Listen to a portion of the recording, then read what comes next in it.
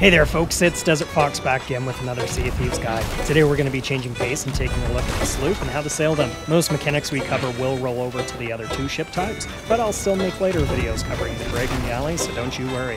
Without further ado, pirates, let's get started. The Sea of Thieves is a land of beauty. Its creatures are something else entirely. And here's one now. Full of confusion, he finds himself on dry land, but longs for the sea.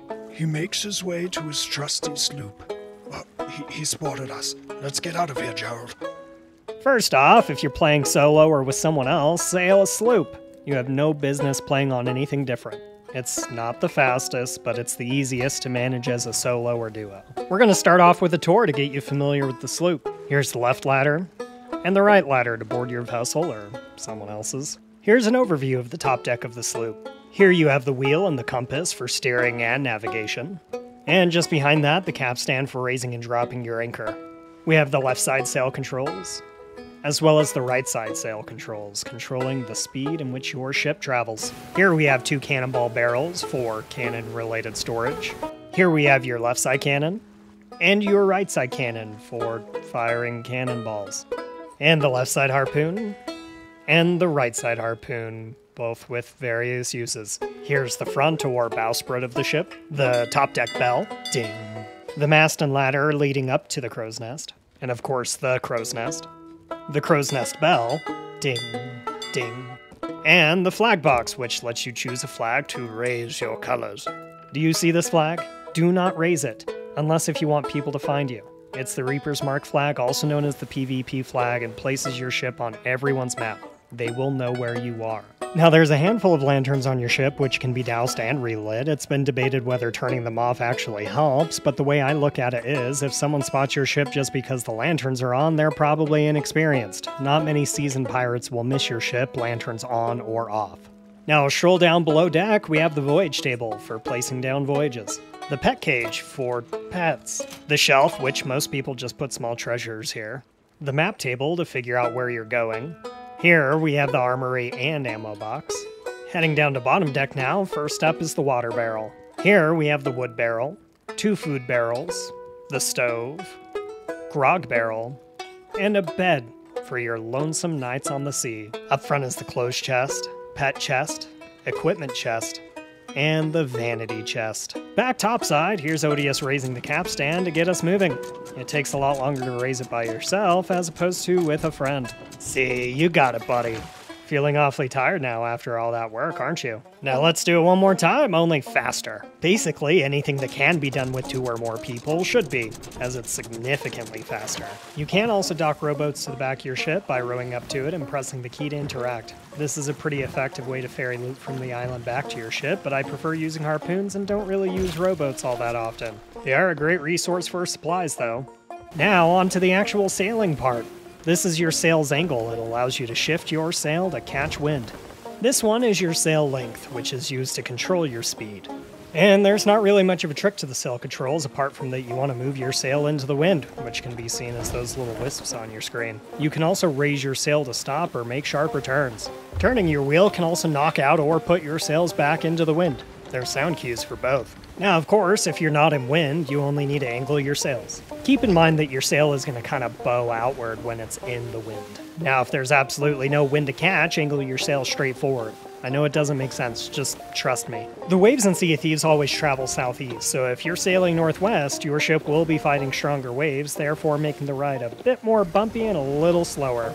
There's a few ways that you can stop your ship. A hard break is dropping anchor, and if you do this, you'll want to raise the sail first, and then the anchor to make sure you can leave fast if need be. I sped this part up because it's important to show that while it's not necessarily the wrong way, it could be done faster. And here's my preferred method, which is simply just raising the sails to stop. It's going to take some practice, and you may have to rely on the hard break for a while, but that's okay. Keep working on it. As you just kind of slow to a stop, turn the ship to have the island on the side of your ship as opposed to nosing into it. But see how much more efficient we could be by just not anchoring? Now you're sailing by an island, and after a quick check you realize you just passed your destination. So what to do now? You could do an anchor turn or handbrake turn, drop the anchor, turn the wheel all the way to one direction, then raise your anchor and adjust the wheel. Boom, anchor turn. You'll also get an achievement by doing this. Unless you know you're safe to do so, I don't recommend doing this fighting other players. It only takes a few seconds to do, but those are crucial seconds that can leave you vulnerable. We can also perform what I call a harpoon break, which is 1 or 2 pirates using the harpoon to grab as far behind as possible and reeling in a little bit on both sides. This will slow the forward momentum, ultimately bringing the ship to a stop. A harpoon turn is pretty simple. Start by sailing past an island or object, hit it with the harpoon, and once latched, pull and turn. Definitely some practice is needed for this one, as you're basically turning blind while staring at whatever you're harpooning. Now, I believe that supplies are the lifeblood of a ship, so if you don't stock up, you'll run out eventually. Consider firing yourself out of your ship cannons or hopping off to scavenge island barrels for more supplies. While you do this, the ship keeps sailing and you get supplies. Win-win, right? And then, of course, when you're ready to go, mermaids take you back to your ship. And here's another example, except on inactive forts, where a ton of supplies can be found in a small space. Remember that win-win comment earlier? Well, not every time. If you're solo island hopping like this, make sure you're aware of where your ship is going before you launch out. Otherwise, you might crash into an island in a storm. Which brings up a good point. This storm is just not a place you want to be sailing. There's no reason for it unless your island is inside of it, which you could wade or just go in head first. If you do find yourself in a storm and want to get out, I prefer to angle my sails straight and then catch the wind. Since the storm causes your wheel to turn on its own, except for near islands, you're going to have to keep it straight. Just make sure you're repairing and bailing when you need to. Now keep in mind as well, in a storm, your compass is just going to spin like crazy. You might catch glimpses of what direction you're heading, but you'll likely need to watch the wind direction and the map to really know for sure. Now this from a storm, but if you're gushing water as you're steering, you likely have a tier 1 hole near your map table. Run down and patch it. We'll go over ship damage and tiers of holes in a bit. Now on to navigation. The compass rose is the compass in the bottom right of the map.